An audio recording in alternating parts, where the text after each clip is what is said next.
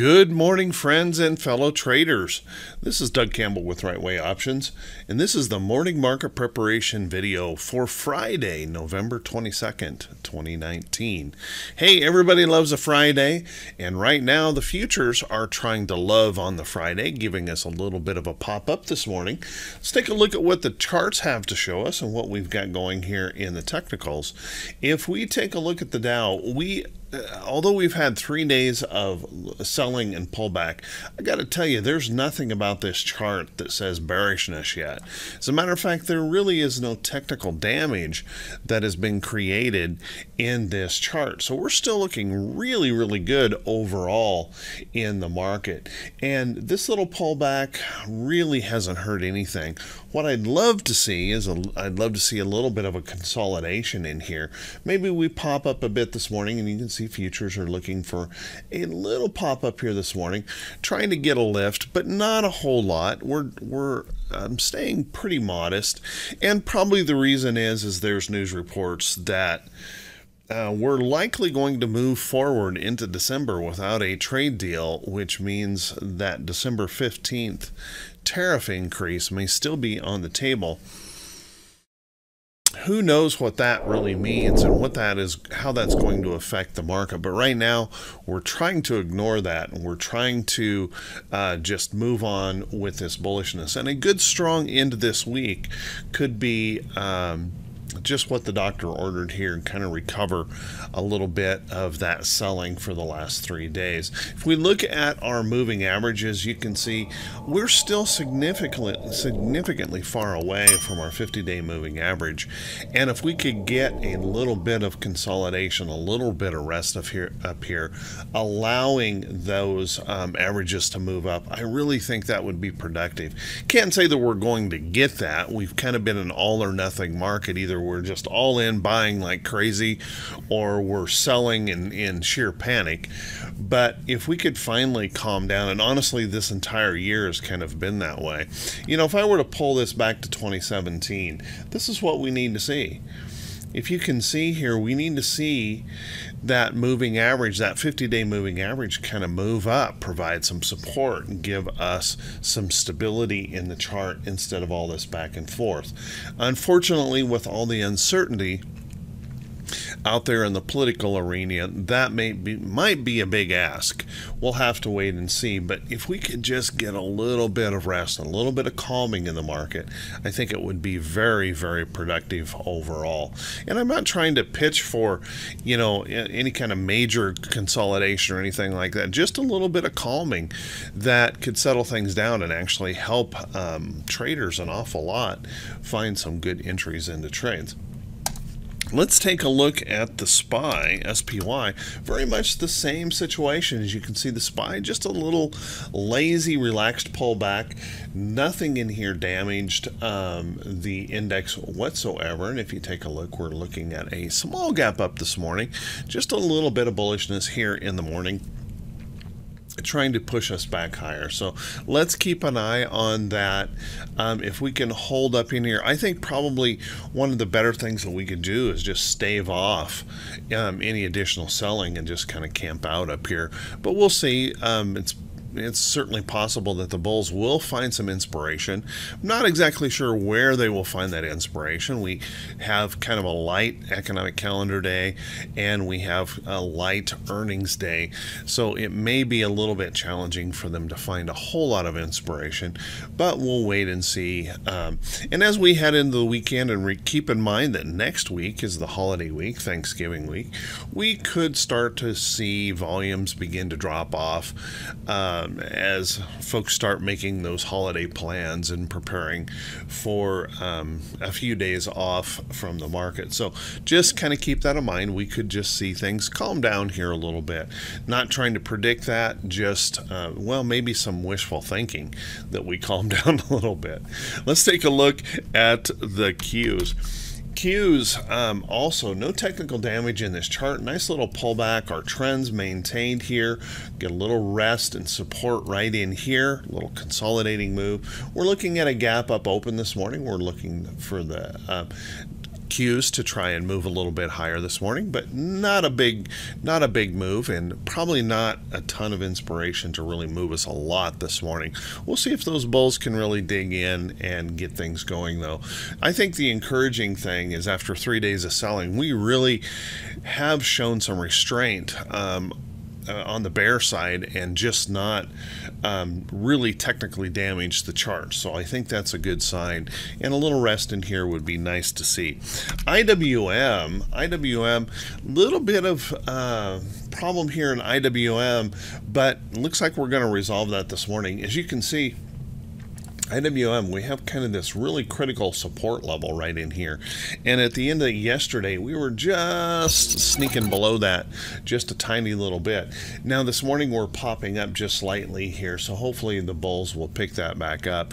Now I don't know that this would be tremendously damaging for the index, but if we were to slip below this level, it may make it difficult for the other indexes to move up much if this is kind of dragging us lower as a boat anchor. And it's really kind of served as a boat anchor the entire year, actually. We may, if we break down below that, we may slip down here toward a test of this longer term trend that we broke finally to the upside. We may test in there down around that 50-day moving average. So keep an eye on that. IWM hasn't been a major factor this year, and it may continue to be such as we move forward here. Let's take a look at the VIX. One of the things that's been really nice to see is that the VIX has avoided a major fear spike.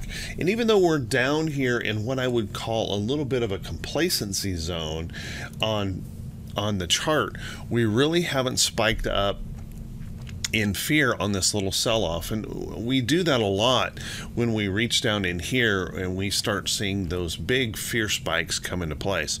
So far that has not been the case, even though we elevated just a little tiny bit.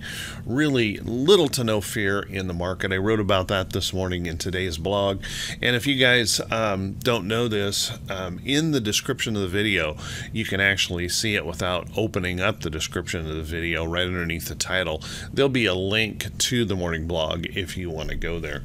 So really little to no fear here in the market. No one is really running for cover just yet. So I think we're in pretty good shape as we head into this weekend, even though there's this palpable uncertainty over the trade deal and kind of concerns and worries what may be going on in Hong Kong and, you know, the impeachment hearings.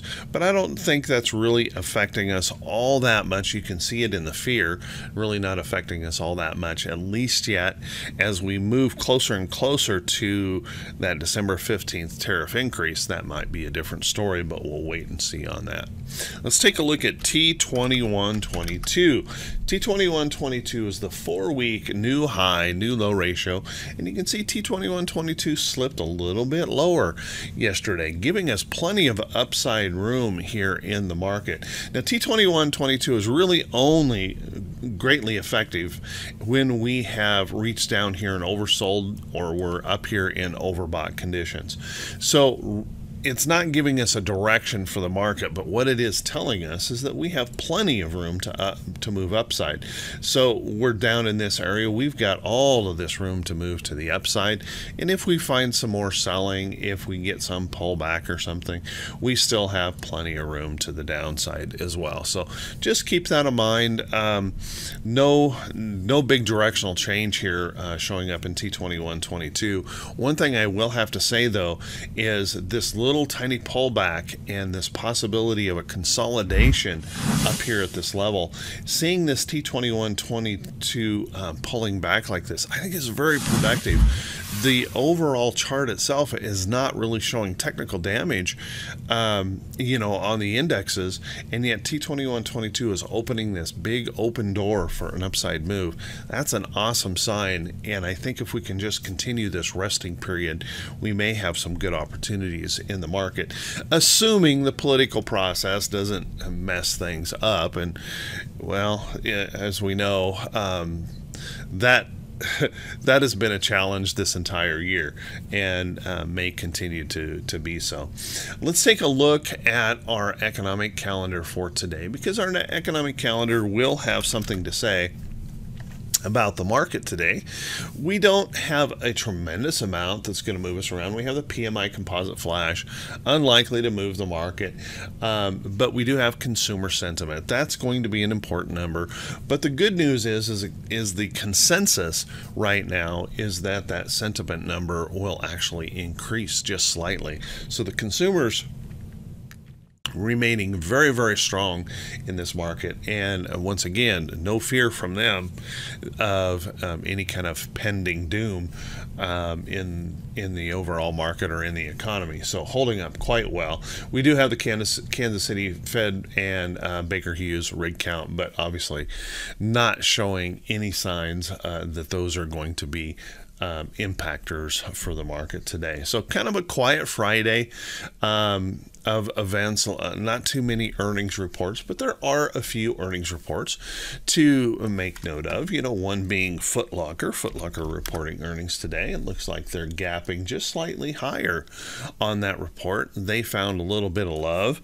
BKE, the buckle, also finding some love here this morning, gapping up. And SJM Smuckers. Well, looks like Jelly not doing so good today, gapping and down on its earnings report. So we have a little bit of a mix here this morning. Nothing in here too major. Probably the biggest earnings report that tech-wise would have been INTU that reported last night, and you can see that really hasn't moved much.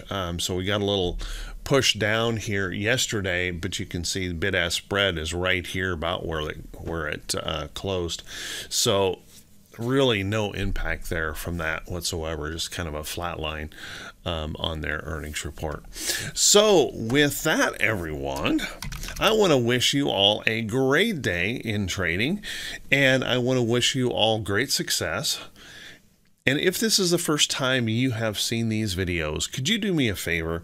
Click that subscribe button on YouTube and click that follow me button on Facebook if you happen to watch the video there. Click those thumbs up buttons and leave comments. You know, I do my best to put out good quality content without all of the hype and prediction that you might find in other places. And really the purpose of these videos is to help you focus in on the technicals of the chart and follow that price action. I personally believe that price is king, and I believe over a period of time I can prove to you that price is king, that if we learn to follow price action, we actually have an edge in this market.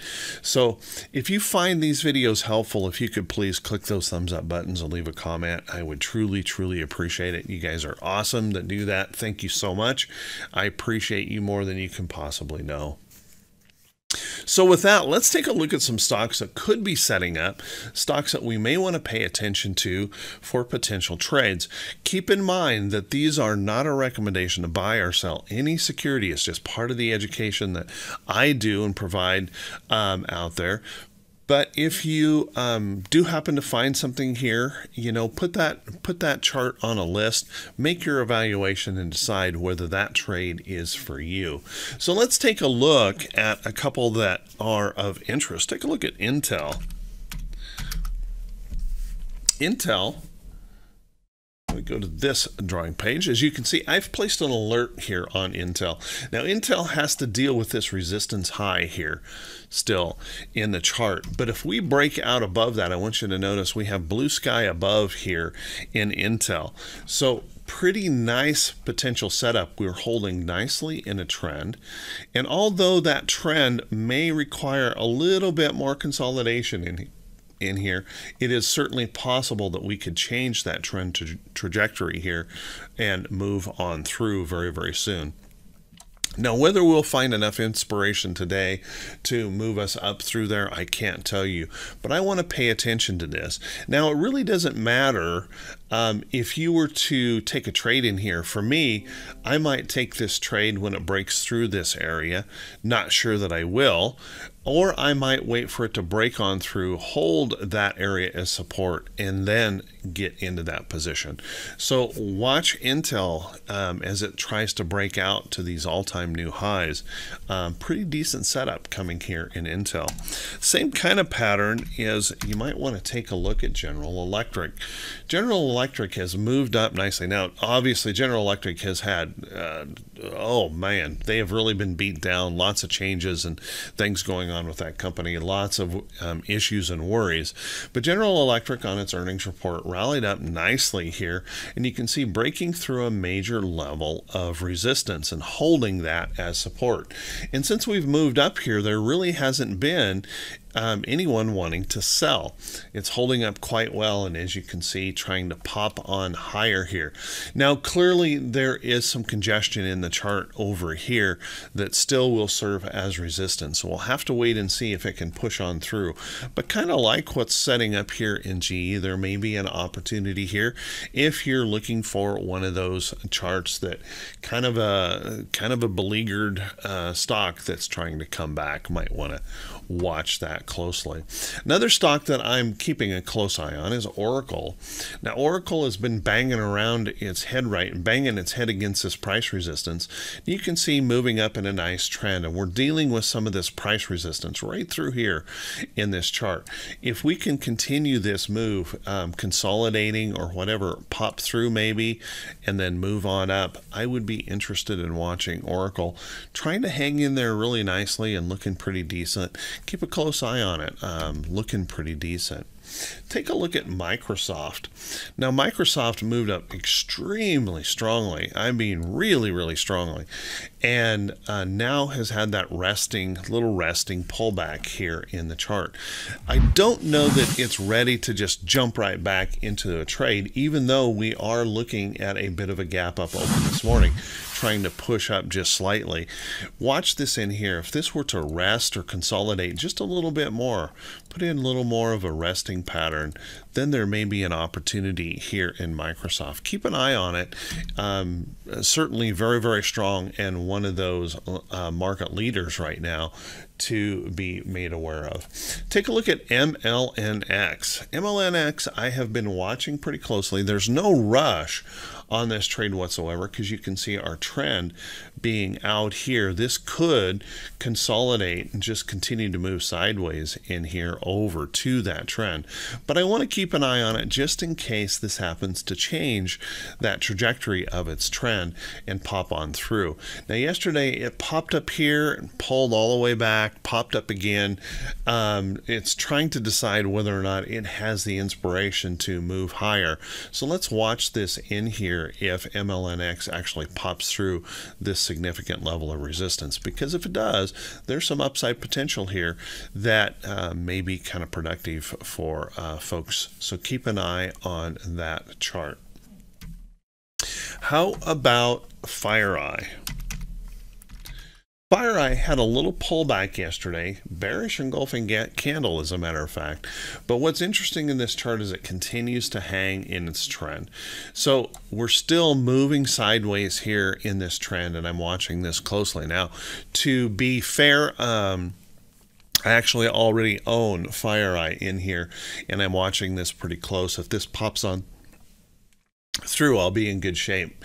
Of course, if this were to fail this support area in here, I have to cut it loose. But right now, still pretty comfortable with this chart, one to keep an eye on, and hopefully that can begin to move on through to the upside. We'll have to wait and see. Netflix, my goodness, Netflix has had a really good move here. Popped on through our alert here on the chart and just really hasn't looked back. Netflix moving up strongly. Any rest or pullback in here now that holds above these support levels would be another opportunity to trade. I wouldn't chase it this many days up, but any rest or pullback may be an opportunity to take a look at that chart. Facebook is another that's been holding up quite well, moving up nicely in its trend, as you can see here.